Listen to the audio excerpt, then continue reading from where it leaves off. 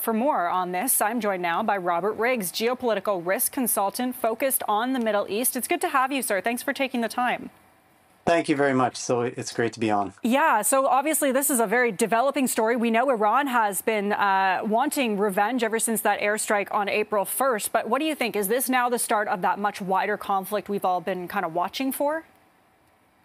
I think that Iran does not want it to be the start of the wider conflict, but the fact that they've been willing to take the risk of launching these drones and evidently missiles as well from their own territory, despite the threats from the Israeli foreign minister earlier this week, and also Biden warning them not to do so, this could trigger a heavy retaliation from the Israeli Air Force into Iranian territory itself, which would be the first time that that's happened since the Islamic Republic has appeared 45 years ago.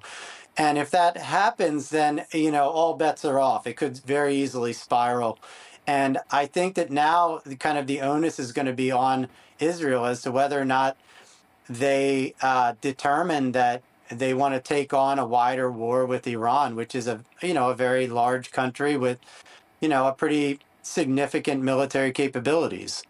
Absolutely, but we do know that Israel has the backing of the United States. So, we've got some live shots right now of Tel Aviv as, Israel awaits those airstrikes, which should be coming in the next few hours.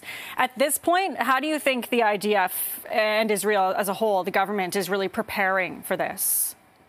Well, I think that Israel has its own sets of drones and a lot of other radar and military capability that is far superior to Iran's. There is the main difference between Israel and Iran is that Iran doesn't really have an air force, and that's why these attack drones are going to take several hours to get to Israel. It's kind of like an attack in slow motion, whereas in the case of Israel, they also have allies in the region besides just the United States. I mean, Jordan, they have to go over Jordanian airspace, and the Jordanian government has said they would try to shoot them down. As unpopular as that might be with their own people, but nevertheless, that may happen. There's the UAE is an ally of Israel now, Bahrain, and those are also places where the U.S. has significant military basings, and Saudi Arabia, although it's not an ally of Israel officially. But, so there's a good chance that Israel will be able to stop many of these drones, but if they sent 100, like the IDF's reporting now, and missiles, and they're coming from multiple locations, even from some of their paramilitary allies in Lebanon, or maybe even the Houthis, I don't think that Israel will be able to catch them all. Maybe I'll be wrong, hopefully, but it's possible they won't. I guess I'm a little confused too. I mean, you say you don't think Iran really wants a wider conflict, but what message does that really send if you're sending drones and airstrikes toward Israel? We know the track record Israel has in the U.S. in terms of retaliation as well. So what's the thought process here? And obviously you don't know either, but what do you think the thought process is with Iran doing this if they don't want a much wider conflict?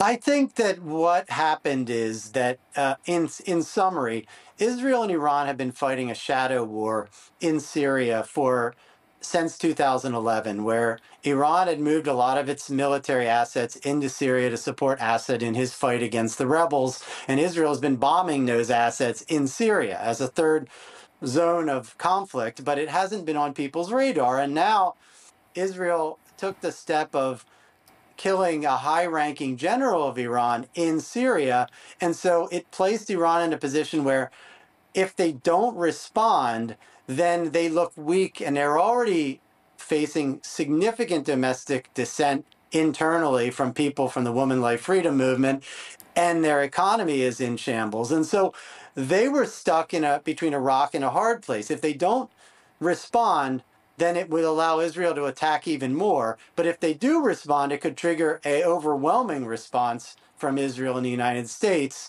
And so that's why they decided to take this risk, I think, with the hope that it wouldn't lead to that massive retaliation on the part of Israel and the United States, which could trigger the collapse of the regime there and more instability in the Middle East. Got it. Okay, just before I let you go, we know that there are reports, at least, that U.S. President Joe Biden is going to be speaking soon, but we also know he's going into meetings this afternoon with national security officials and cabinet members. How do you think those talks are going to go? What do you think is going to be happening with the United States this afternoon? I think that Biden has been jumping through every possible hoop and trying every way he could and communicating in back channels to Iran through Oman, through, the UAE, through Qatar, through others to try to not have a war in the Middle East during an election year. But at the same time, Biden has a long track record of very, very strong, and he said it himself, ironclad support for Israel.